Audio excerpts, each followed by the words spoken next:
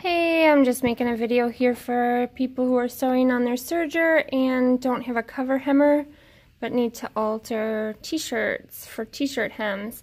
Doing a lot of different alterations here in the shop, and sometimes this vintage style cover hem kind of comes around, and this is one way that you can create this look on a serger.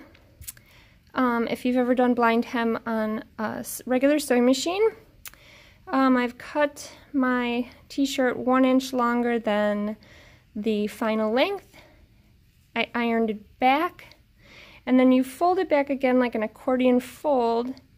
However, you leave a little bit of a lip when you bring it back. So fold it back just a touch, and now I've got this narrow little edge that I can sew on. So I'm lining this up. I've removed one of my threads. I didn't, a little lazy, didn't take out that second needle there, but it's just doing nothing. And I've lined up the edge of my fold here with this tiny little part on my foot. I'm just watching that as it feeds in and making sure that my fold on, or my edge, my cut edge is just right there. Nothing's really chewing and cutting away. I've also got one of these nicer Jukis with a modern motor, and I've turned that motor down real slow so that I could actually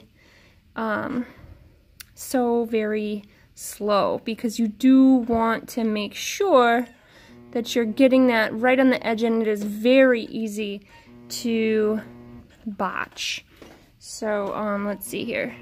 It's really going that slow.